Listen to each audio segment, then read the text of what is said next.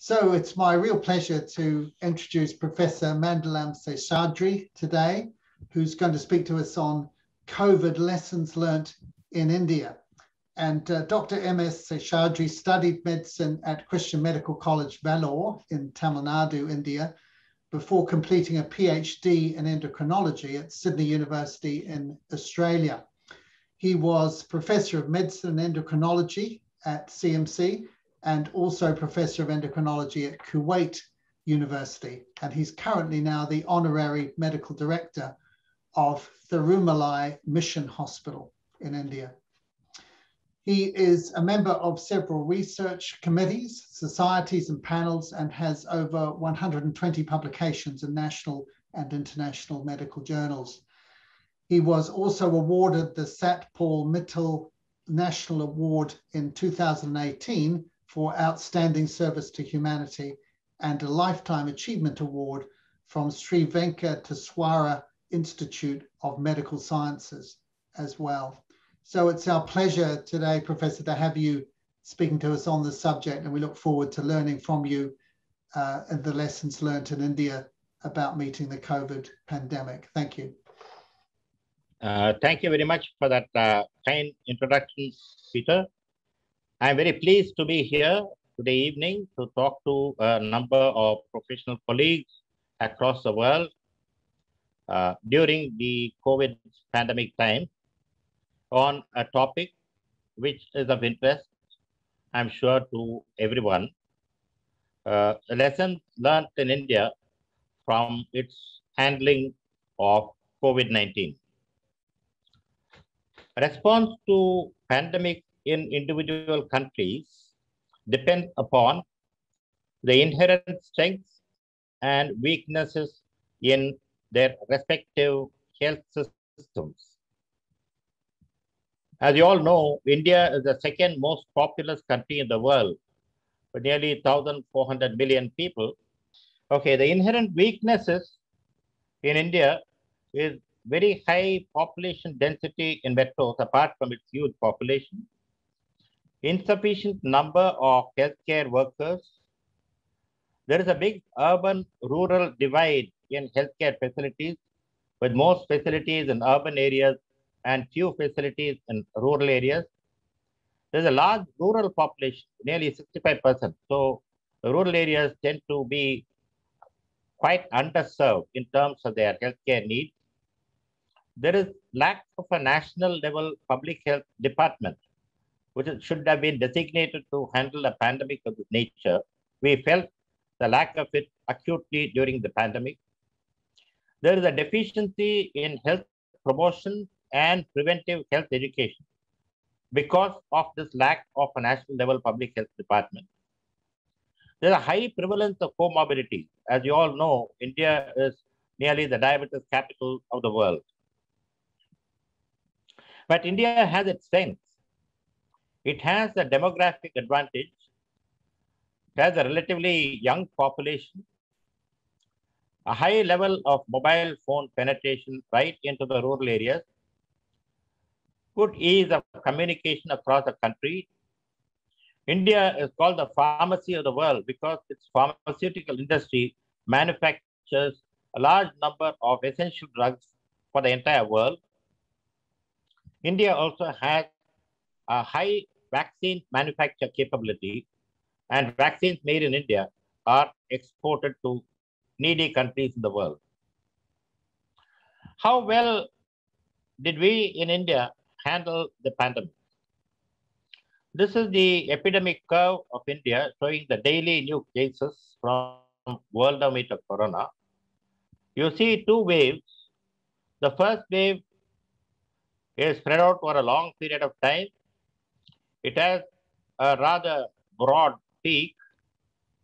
And then there is a lull, a period of endemicity where the number of infections were less than 20,000 per day, followed by the second wave, which was far more aggressive, which progressed very rapidly, reached a peak and descended also very quickly, again to reach a plateau phase or an endemic phase. This is the epidemic curve of India. Two peaks and 2 endemic phases. Now, if you look at the mortality figures in India, it closely follows the same pattern that you saw in the daily cases. But the peak occurred about 2 weeks after the new case peak.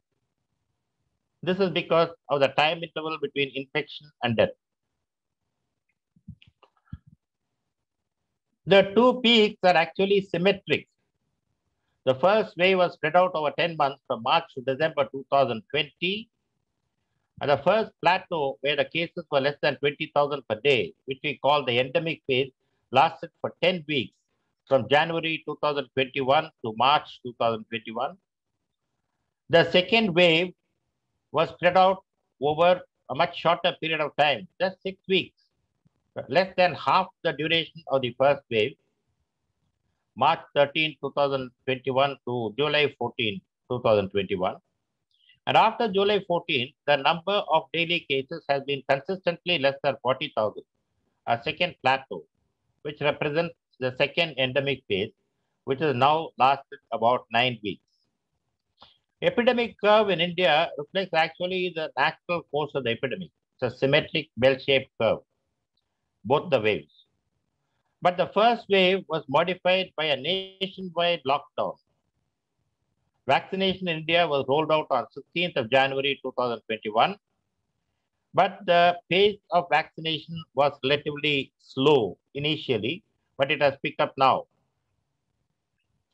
The first wave was mostly due to the D614G variant of the Wuhan virus, which had a basic reproduction number of 1.52. It spread very slowly. The cumulative reported infections were 10.29 million. The cumulative reported deaths were 150,000. But the actual numbers infected and the actual deaths were probably several fold higher. Now, if you look at the zero prevalence studies done by the Indian Council of Medical Research, in May to June 2020, barely 3 months after the onset of the epidemic in India, only 0.73% were positive for antibodies, which actually works out to 10.2 million infections. In the second zero survey, the figure rose to 6.6% positive, 92.4 million infections. The third zero survey, conducted December 20 to January 21, 21.5% were positive, antibody positive, representing 301 million infections. But you also can easily understand that by the end of the first wave, the zero prevalence figures were 30-fold higher than the reported number of cases. Even zero prevalence actually underestimates true infections because antibody levels decrease over time, and nearly 30% of those infected are negative for antibodies after 6 months. How well did we handle the first wave in India? We handled it by an abrupt nationwide lockdown. There were benefits. Certainly, we prevented rapid spread. As you can see, the epidemic was spread out over a long period of time, and the number of cases, cumulative number of cases, were curtailed. This allowed time for healthcare facilities in India to gear up. But this abrupt nationwide lockdown also produced harm in terms of loss of livelihoods. A large number of migrant laborers in urban areas were actually left in the lurch.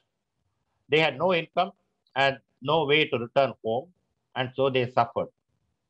Of course, this nationwide lockdown resulted in an economic downturn, which was quite a problem. However, the lockdown was not complete. It was leaky because the migrant laborers actually did return to rural areas. Even though it was difficult for them to do so, they did that. But this resulted in rural spread occurring even during the first wave in India.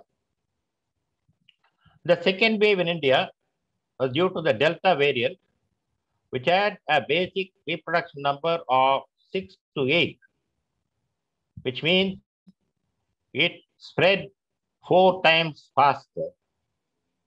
The cumulative reported infections at the end of second wave were 19.65 million, exclusively due to second wave, and it was approximately 2 times the number in the first wave. Cumulative reported deaths likewise were 2 times that in the first wave. But the actual infections and deaths were many more higher. Why was it so? Because there was a public reluctance to undergo tests and there was incomplete death reporting. This is just not unique to India. I think it occurred in many countries in the world. How did India handle the second wave? India was very jubilant that the first wave was over and thought the epidemic was over. So India was caught unprepared. There were huge gatherings without COVID-appropriate behavior, like the Kumbh Mela. There were several states that went through state elections. The health facilities in many states, even though they had been spruced up, were inadequate to handle the huge number of cases. Emergency and intensive care facilities were overwhelmed. There was a lack of oxygen and vital drugs, particularly in metros. And this led to a state of panic. However, our healthcare workers fought very valiantly. Governmental and non-governmental agencies worked very well together and facilitated essential medical supplies. The Delta variant, however, ran its course, even as it's running its course in several other countries in the world. There were some states, such as Kerala, which handled the first wave very well. And because they handled the first wave very well, they had a larger number of vulnerable population. And these states, which handled the first wave very well, were the worst hit by the Delta variant. And they are continuing to have higher numbers of infections even as of today. Now, how well did India perform in terms of vaccination? This is the proportion of the population which actually got vaccinated. And on the x-axis, you find the dates. By July 14, when the endemic plateau was reached, only 5.6% of the population was fully vaccinated. So after the second wave, when we had entered the plateau phase, only 5.6% of the population was fully vaccinated. Therefore, we can say the vaccination made only a minimal contribution towards regression of the epidemic to endemic phase. It did play a part, but not a big part. I mentioned earlier that one of India's strengths has been its information technology. How well did we use our IT tools in pandemic management? There are some very good examples. We had a COVID platform for vaccination so that every individual who got vaccinated was identified, registered. First dose and second dose were clearly mentioned with the date, and vaccination certificates were issued to individuals, and the whole process happened quite well. There were some minor hiccups, but then overall, this platform did extremely well. We had something called Arogya Setu app, again done by the government, for providing information to people, and this provided very useful information to individuals regarding the status of the epidemic in their locality. India as a whole received voice messages before every phone call, reminding people about social vaccine, consisting of mask use, hand hygiene, cough and sneeze etiquette, and avoiding crowds. There is a COVID India org platform that was developed for updating the information. So we did many good things with our IT capabilities, but the question remains whether we could have used our IT tools better. Now, when it came to the second wave, I said we were caught unprepared. Scientific handling of the second wave was needed. One needed to closely study the dynamics of the epidemic. We needed to have real-time information at each district level. We needed to have meticulous planning, some flexibility, and optimal time and materials management. What exactly do I mean by epidemic dynamics? When you see the epidemic curve, you see three visible peaks: daily new cases, daily deaths, and daily active cases. However, these numbers rapidly increase, then start decreasing. And the point at which this decrease in numbers happens needs to be clearly identified. And this is what we call additional concealed peaks. You have a momentum peak for new cases, momentum peak for mortality, and momentum peak for active cases. I will explain this a little later. India's epidemic curve, the country's epidemic curve, is a statistical average of its individual states. And in each state, the epidemic curve is a statistical average of its districts. The onset, progression, peak, and decline of the waves was grossly asynchronous across different states and across different districts. For efficient pandemic management, we needed to have district-wise epidemic dynamics readily available on a daily basis. This concept was proposed by us, and an IT professional, Mr. Muru Subramani, worked with us. He used our concept and data and made an online website with district-wise data curves, which was updated daily. The link is provided as the last slide. Now, this is what I meant. If you look at the second wave of the epidemic in India, you find that the numbers steeply increase up to a certain point. And then there is a shoulder or a little decrease in the rate of increase. Okay. And then there is a numerical peak, and then the epidemic curve starts coming down. Now, can we identify precisely the point at which this deceleration occurs? We can. We can do that if we plot the change in cases every day against time, as we have done in this graph. Then you find that the momentum of the epidemic peaked much earlier than the numerical peak. And then the momentum started declining and it went below zero. That means the number of cases actually started, the change in the number of cases actually was negative. If one day's case was 250, next day was 170, right? So that kind of change occurred. Okay, so this is how you interpret this particular graph, which we call the momentum of new cases. The peak of this momentum occurred on 21st of April 2021 for the second wave. What is the value of identifying this momentum peak? After this, there is a slowing down of viral transmission. It indicates that the numerical peak will occur soon, say within the next couple of weeks. The most important thing is that lockdown is actually most effective when the momentum is rapidly increasing.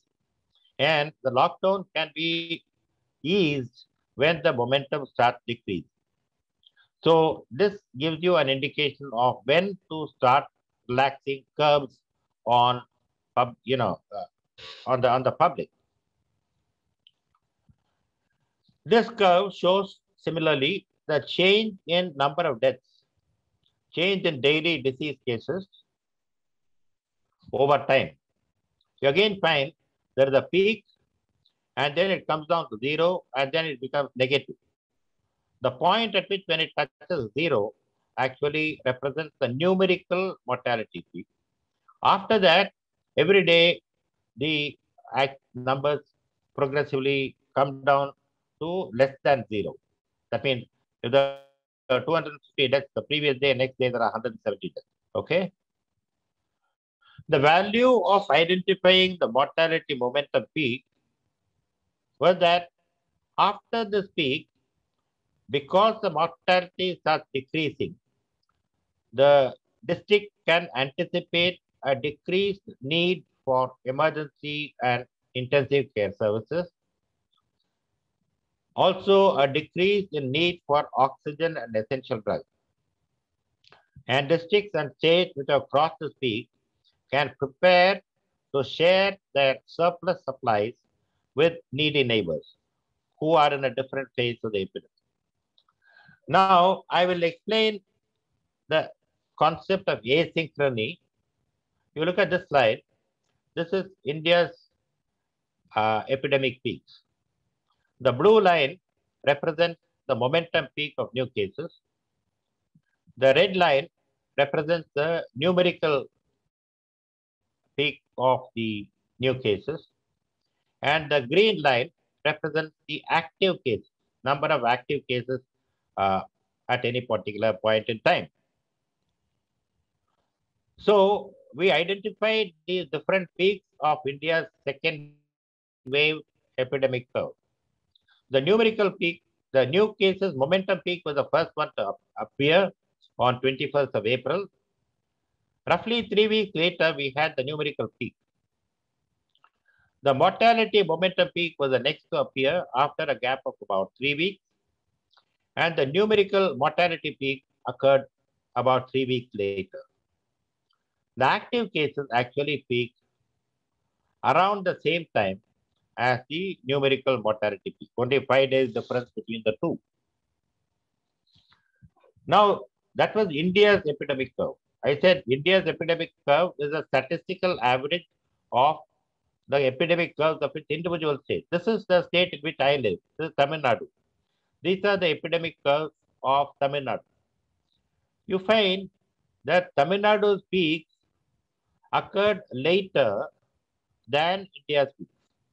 The same peaks occurred, but they occurred later than that of the overall Indian epidemic curve. Now, this slide compares what happened in India with what happened in Tamil Nadu. If you look at the momentum peak, India's momentum peak was 21st of April. Tamil Nadu's peak was 12th of May, roughly 3 weeks later. The numerical peak correspondingly occurred 17 days later in Tamil Nadu. The mortality momentum peak occurred nearly 4 weeks after the national momentum peak. The numerical mortality peak was similarly delayed by nearly 2 weeks. The active pieces actually peaked about 18 days after the peak in India. Okay. So this is what I meant by asynchrony. So the national epidemic curve, which is a composite of its individual states, is very different from what happens at individual state level. Now we have districts. Now this is Chennai district in Tamil Nadu. These are the epidemic curves of Chennai. You find the blue line representing the new case momentum, peak first. The red line showing the numerical peak occurred a couple of weeks later. And active cases peaked a further 2 weeks later. This is what happened in Chennai. Now, in another district in Tamil Nadu, during the same time frame, the same peaks occurred considerably later. This is Coimbatore district in Tamil Nadu. You find all the peaks occurred later in Coimbatore. So even within individual states, the epidemic curves were asynchronous. Even within Tamil Nadu, Chennai's epidemic peaks occurred earlier and those of Coimbatore occurred later. And this is the same state of affairs across every district in every state. So we made an online website available free to all district level health administrators and officials to help in evidence-based management of the epidemic. They were able to anticipate what was going to happen. And all this was made possible by use of information technology. Now, there was one problem that occurred in India. I think this happened in several other countries in the world. The preoccupation with the pandemic led to inadequate management of non-communicable disease patients, and they constitute a large number. Non-communicable disease patients were unable to access their service providers. Could we have made online consultations widely available quite early in the epidemic? Yes, we could have, if we had thought about it. The lack of a mechanism for caring for non-communicable diseases like diabetes led to a mini epidemic of a fatal fungal infection, mucormycosis, in diabetics. This occurred particularly in the metro, in Mumbai, Pune, Chennai. Many patients with non-communicable diseases such as cardiovascular and chronic lung disease actually died at home without medical attendance. Seriously ill patients stayed at home because of fear of COVID. They were afraid to go to hospital. So the increased mortality to non-communicable diseases added to the COVID mortality. Now, I said I work in a secondary level hospital. How exactly did we go about managing COVID where we work? I present a few observations from our own hospital and community program. Our non-governmental organization consists of Thirumalai Charity Trust and Thirumalai Mission Hospital. It covers a population of 160,000 in about 350 villages around the hospital. Our trust area is actually non-communicable diseases. They're very common in the area and underserved. Right at the onset of the pandemic, we made plans. We made online consultations available to non-communicable disease patients. We had mobile vans with a nurse visiting our villages to enable online consultations. Patients with diabetes and hypertension had their blood sugars and blood pressure measured at home by family care volunteers and multipurpose health workers who are part of our organization. We have something like 450 family care volunteers and about 20 multipurpose workers. They were all busy doing this, taking care of non-communicable disease patients at their home. So they didn't have to come out and expose themselves to the virus, but care was delivered at home. The results of all these measurements were communicated to doctors in hospital and appropriate action was taken. If anybody became sick, we provided transport to hospital. And in our hospital, we streamlined COVID patients and non-COVID patients. Non-COVID patients were managed in separately, okay? COVID patients were managed separately. So streamlining was very important. We also evolved a home care package for families with mild to moderate COVID because whole families got infected during the second wave. We provided a pulse oximeter, thermometer, electronic BP apparatus, glucometer. We learned this from our organization, and families were taught how to use these devices. Our nurses contacted these families over phone twice a day and found out how things were going, and they could at any time contact a phone number where somebody would answer and tell them what to do in case of an emergency. We deployed home oxygen concentrators for care of those with mild hypoxia.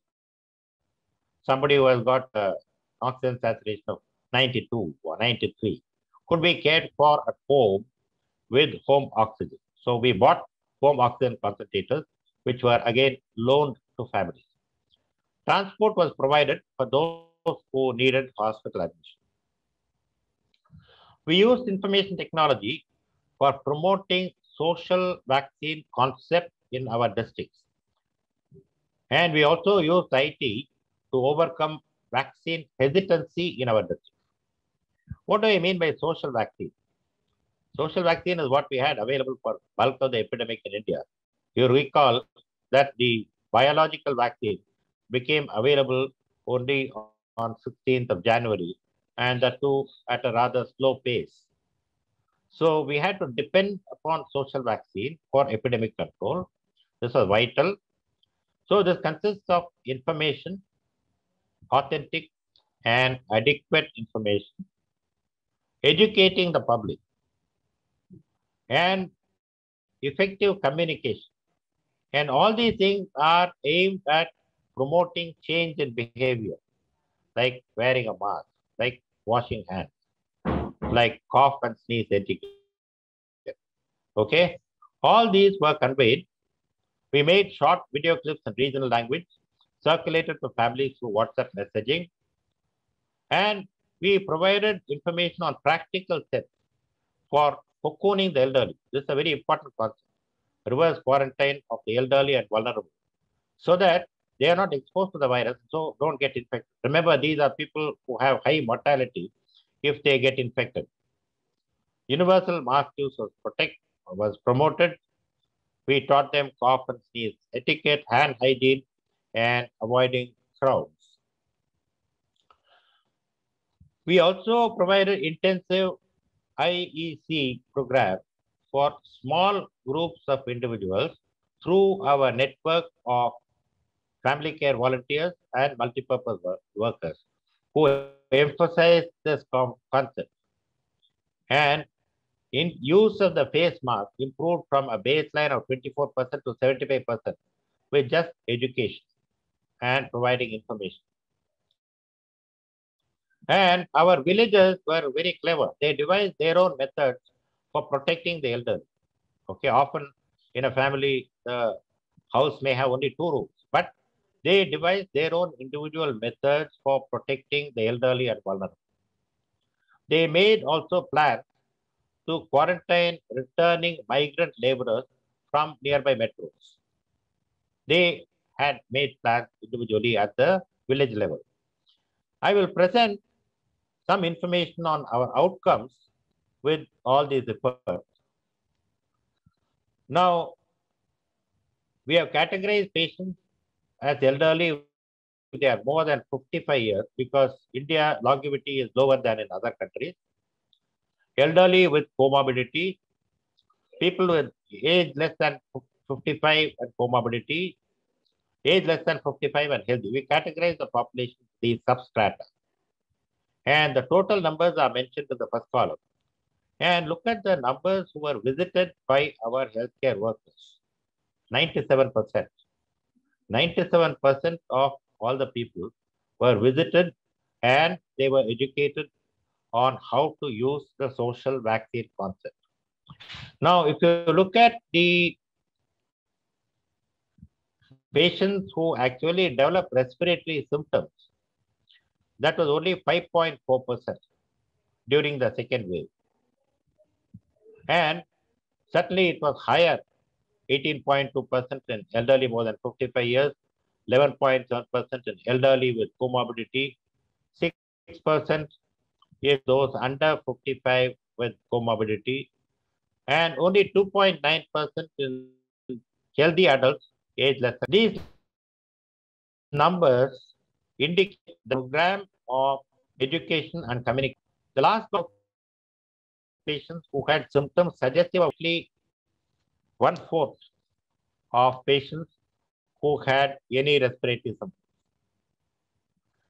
Now, this slide shows how many people had RT-PCR tested in the different categories, how many had a positive RT-PCR, how many were admitted, and how many died, and how many were managed by home isolation. You find that the test positivity rate was very high, 27.5 in those more than 55, 48%, that is 1 out of 2 tests were positive in elderly with comorbidity, 48% in those less than 55 with comorbidity, 42% those under 55 were healthy. So the infection rate was very high, judged by the RT-PCR positivity rate. But the bottom line is important. Only 22.2% of those patients who had any respiratory symptoms actually had RT-PCR. This is because of reluctance on the part of families to go for testing. They were scared. And this is something we constantly tried to overcome, but we really could not overcome that adequately. But if you look at the mortality, you find overall there was a 15% mortality, the entire group, but the mortality was certainly much higher in those who were elderly, those who were elderly with comorbidity, and those who were younger with comorbidity. They had mortality rates that were 2 times that of healthy individuals less than 55. Now look at the last column, which is home isolation. This is where we played a role, providing care at home. Home isolation occurred in a substantial number of patients who had symptoms, but were not RT-PCR tested and negative. So even in the presence of a negative RT-PCR test, we asked them to isolate themselves at home if they had symptoms suggestive of COVID, and this certainly helped in preventing further spread. Now, we compared 2 villages, Ponnai and Amur, which are under our program, with 2 other villages, Verkadu and Velam, which did not have access to our health education program. These were areas that were not covered by us.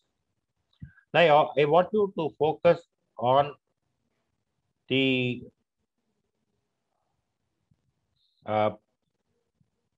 following. See, the population, total population in the 2 areas was very similar, 7,932, 7,783. Number of households, not very different. Those above age 55, 748 in the 2 villages covered by us, 765 in 2 villages not covered by us. Symptoms occurred only in 42 out of 748 in the villages covered by us, whereas it was twice that number, more than twice that number, in the villages where our healthcare education did not penetrate. Similarly, COVID symptoms were considerably higher in the 2 villages which did not get this kind of education in small groups. Now, the test positive rate, admission, deaths are compared in the slide. You find only 5 patients needed admission in the villages where our education program was effective, whereas in the villages where education did not penetrate, 20 patients required admission and 1 died. We had no mortality in the villages which were educated. So we can conclude that our program of intensive and effective education and communication worked in reducing the impact of the second wave in the area which we covered through our hospital and our trust. Now, what about vaccination coverage? How well did we do in our small hospital with its surrounding population? Now, COVID vaccination cover up to 25th of August 2021 is projected here in the age group of 18 to 44. Remember, in India, age group of 18 to 44, vaccination was commenced later. Earlier, the priority groups were people who were older and those who had comorbidity. Now, these are youngsters who don't have comorbidity. In that group, our vaccination cover, vaccinated with at least 1 dose was 45%. Vaccinated second dose, 31%. All right. Now, the national average for vaccination as of that day, 21st of August. One dose vaccination was only in 33%. And no, two-dose vaccination was covered only 9.7%. So our effort at promoting vaccination through information, education, communication bore fruit in that we were able to achieve roughly 3 times the national average of vaccination in our population. Now, this is a question that every country now has. Where do we go from here? We are at a particular point in the phase of the epidemic. Where do we go from here? This question is the answer to this question I am suggesting only for India because of its current endemic state. Now, the fourth Zero survey done June-July 2021 showed that 67.6% of the population is positive for antibodies. That accounts for 946.4 million infections. Now, the Zero survey identified nearly 33 times the number of reported infections. Okay. There were no urban-rural difference in infection rate. That means infection had spread across rural areas as much as it had the urban areas. More than 50% of children aged more than 6 who were surveyed, who were included in the survey, had antibodies. So children had also been exposed to a fairly considerable extent to the virus. 85% of health workers had antibodies. These are the results of the National Zero Prevalence Survey, the fourth survey which ended in July 2021. I already mentioned, in fact, we pointed it out quite early when we were writing about this. Zero surveys underestimate the proportion of the population that is infected. According to an ICMR study, 30% of RT-PCR positive patients, proven infection patients, become antibody negative 6 months later. Therefore, the actual proportion of population exposed, if you correct for this factor, will be almost 85 to 90%. What actually do these numbers mean? These numbers really mean that COVID has become endemic in India, that the majority of the population has been exposed to the virus and has been sensitized to the virus and probably immune. In an endemic state, a low rate of daily infections will continue indefinitely. Why? Because people can get reinfected. And these reinfections will actually outnumber new infections in our country. The susceptible pool of individuals from now onwards will consist of daily additions to the population by way of new births. There are nearly 70,000 new births per day in India. So these children who are born have not been exposed to the virus, so they are naive. In addition, the 10 to 15% of the population who are still unexposed as per the Sera survey are also susceptible for the infection.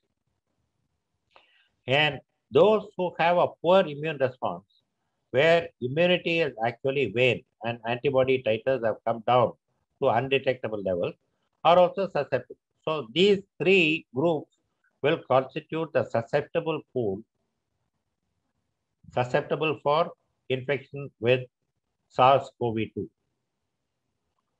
But this pool is too small to cause a big third wave. Therefore, in our opinion, a third wave is improbable in the near future, unless a variant of the virus with an basic reproduction number or R0 of more than 6 to 8, more than basic reproduction number more than that of the Delta virus actually emerge. If that happens, you may have a small wave, but in the absence of that, I think we'll continue to be in a persistent endemic state. What are the practical implications? Our vaccination strategy has to have a course correction. We have to focus on the 10 to 15% of people who are as yet unvaccinated, or elderly and vulnerable. we need to focus on them, trace them, and make sure that they get vaccinated because they are at risk for serious disease and death. Now, we need to commence vaccination of children, but can only be done as and when a safe vaccine approved for use in children. Until such time, what we should do is to make sure that all the workforce in the school, including those who are not teaching, office staff, and transport staff, everybody in school dealing with children is vaccinated so that there is a protective mantle around the children. Similarly, every person eligible for vaccine in a household with children should be vaccinated so that the children are protected. We also need to protect the entire workforce in India, organized, unorganized, self-employed, everybody. The workforce has to be immunized. If we do that, then we can get the economy back on its feet. Now that the numbers have come down, the migrant laborers who had moved from metros back to their original villages will start moving from villages back to metros. But before they do that, we need to make sure that they are vaccinated. Now, I said the antibody levels wane, and therefore people may have reinfection. So, a booster dose of vaccine is probably required for those who have waned immunity, whose immunity has come down. This will include the elderly, particularly men, and those who are vulnerable due to comorbid conditions, like patients who have or cancer chemotherapy, patients who are on immunosuppressants, all those people actually will require a booster dose. In the long run, once a safe vaccine for children is available, we may have to add COVID vaccine to the universal immunization program for children. This is quite on the cards because the disease is endemic, it's not going away, and eradication of the virus is unlikely to be possible. At the same time, we need to reopen very cautiously schools and education institutions. The process has already started in several states in India. Businesses and industries have to open up for economic revival. But all this should be done while we continue to promote and practice concepts of social vaccine, because that is very, very important. Appropriate mask use, avoid crowding, cocooning elderly and vulnerable, hand hygiene, cough and sneeze etiquette. And the same way as we handle the patients who were in the vicinity of our hospital who depended upon us for their care, the whole same process has to be done across the nation for us to make sure that we get a handle over this epidemic in its endemic state.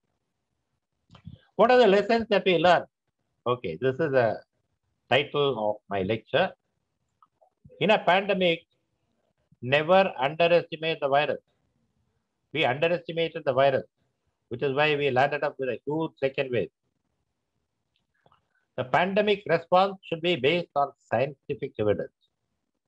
Political considerations should not cloud judgment in pandemic management. We need a strong public health department to inform the polity, professionals, and the public. Everybody needs information so that they can act appropriately. And in this endeavor, I think non-governmental organizations should work along with the government to maximize cover. We are a non-governmental organization in our hospital, and we work very closely with the local district administration. Intelligent use of information technology can be very effective in pandemic management. This is something that we realized quite early on in our hospital, and we were able to put it to use. We could have done better in terms of vaccination cover, but now vaccination cover is picking up pace in India. So I think we are doing reasonably well now. Effective use of social vaccine concept is fundamental and it's very useful.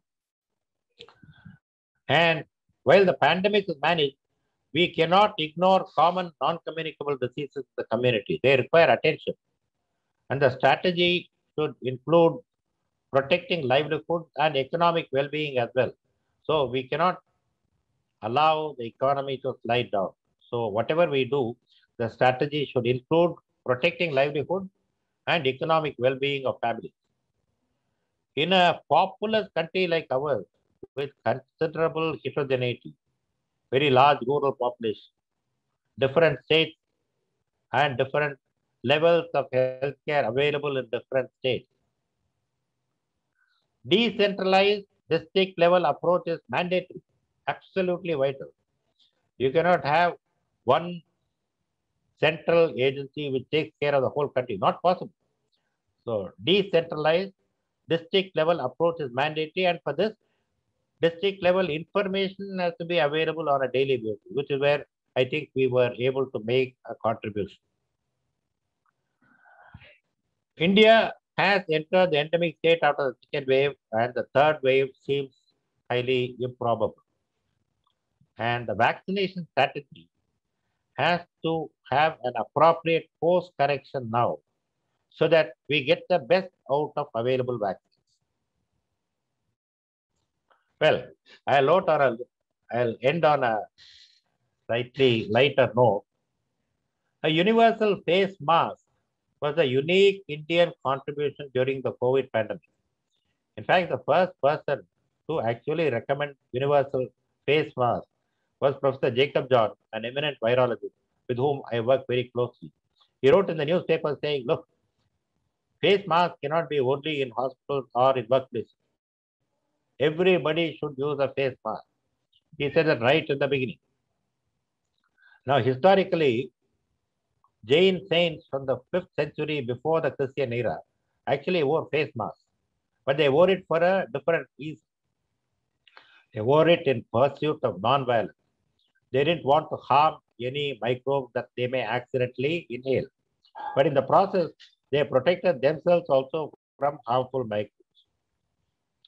In pandemic time, the simple and effective protective intervention achieved preeminence.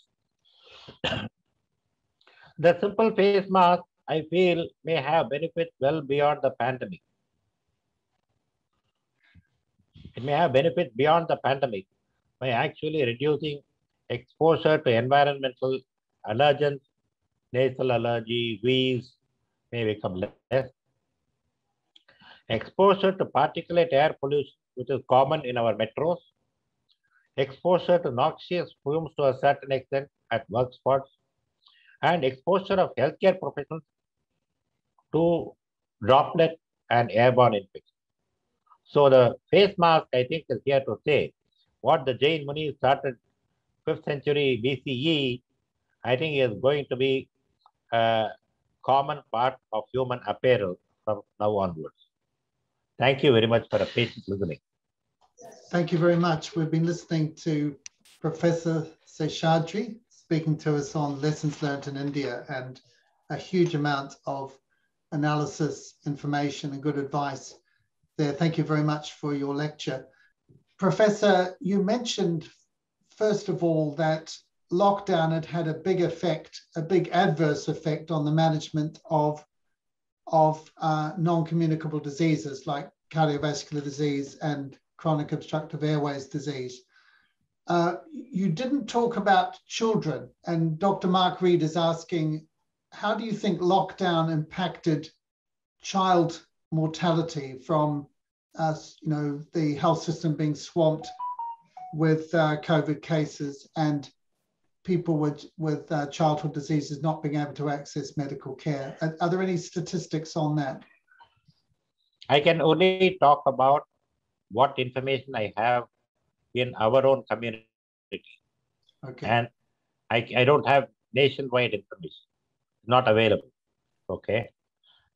In our own community, the major problem for children were two. One is they were not able to go to school. So the emotional well-being of children was considerably affected. The second was we have a very effective noon meal program in schools. So children get one meal at school every day. And for a lot of children who are actually below the poverty line, this is a very important source of nourishment. So this did suffer, all right? We tried to ensure that the children in the community that we serve had access to nutrition to the extent that we could. But it is not as good as a program where every child gets a meal at school at lunchtime. So, and education, right? Now, education had to go online. And obviously, a large proportion of children in India do not have access to online education. It really depends upon whether the parents are technologically savvy. It depends upon whether they have the equipment. It depends upon whether the school and the teachers are prepared to deliver that kind of instruction online and whether they are capable of doing that. I can tell you that suffered quite a lot. Thank you very much. So overall, in terms of the interventions, how would you compare lockdown versus social vaccine and the mitigatory measures you described there versus vaccination? Which of the three was most responsible for the control of the pandemic in India, do you think? Let me take the last one first, which is biological vaccine. As I told you very clearly, biological vaccine started getting used in India only from the 16th of January 2021. Okay, and by the time the second wave was over, only 5.6% of the population had received adequate vaccination. Yeah. Therefore, it is easy to understand that the vaccination process with biological vaccines played only a very minor role in control of COVID in India. Now, the question about lockdown is tricky because sometimes when you are confronted with a pandemic with a new virus, which can be lethal, you do not have many options. And the process of social vaccine and educating the public requires a lot of time. It is not easy. And in a country like India with a very diverse population living, and it's actually a huge challenge to promote social vaccine in India. We were lucky because we already had the infrastructure in our hospital to promote it.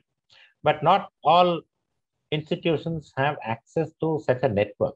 So that is the point that I was trying to make. We need a very good public health department.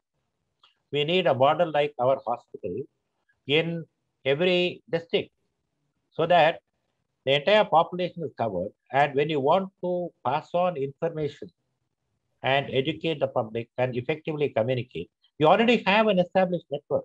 We sorely felt the need for this at the national level.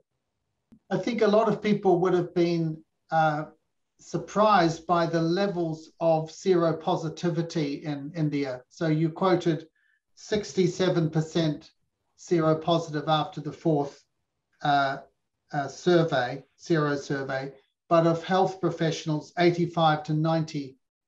That's incredibly high. I would think much higher than most other countries around the world. And is it that degree of seropositivity that is the main basis of your confidence about a third wave being unlikely? Precisely. See, Yeah. the Delta virus had its run in India almost unchecked, and it permeated through the entire country. And the immunity in India currently is mostly because of natural infection and very little attributable to biological vaccine. And there are studies to show that immunity conferred by infection lasts longer and is more robust than immunity due to biological vaccine, which is why it gives me a certain level of confidence to say that a third wave is improbable. It is not just vaccine-induced immunity. And that was going to be my next question, which is interesting. That's fascinating. So what would your comment be about there's a big debate about lockdown versus herd immunity. It seems that India has reached a stage of confidence largely through natural infection rather than biological vaccination. Do you think that has implications for other countries as well, or is the situation in India unique because of the demographics of the population and far fewer young people as a percentage? The lesson we learned from the second wave was that India epidemic is not a single epidemic, but an epidemic in each district. And you needed a district level approach to epidemic management. Yeah. And we emphasized this over and over again. And this had an impact in the way our state actually managed the epidemic. It was decentralized, it was managed at the district level, and the district administration was responsible. And the lockdown was dependent upon more on district level lockdowns. You get what I mean? Curbs would be imposed where there are more number of cases, and curbs would be relaxed when the number of cases actually dips down. So that kind of management at the district level, I think, was something that we learned. And I fully agree with you. India's mortality, at least the reported mortality, is lower than what is reported in other countries. And this is largely owing to the demographics of India, because we have a young population. But having said that, we do have a lot of diabetes in young individuals in India as well. Yeah. So we need to factor that in when we talk about the mortality in India. We did have a number of young people dying in India too, but the number was not huge. A question just on the reliability of the seroprevalence surveys, and Professor Nathan Grills is asking, how confident can we be about those seroprevalence surveys? Were they representative, of sufficient size? Was the risk of cross reactions ruled out? Do you think those are reliable numbers? The method you adopted was cluster sampling from every district. And it actually, the method employed statistically was pretty robust. The method employed was statistically quite robust. But the number of people who were included in the seroprevalence study for a large population like this was relatively small. But I think the first seroprevalence study, they gave the confidence intervals. Okay. So the confidence intervals were wide in the first seroprevalence study. I need to point that out.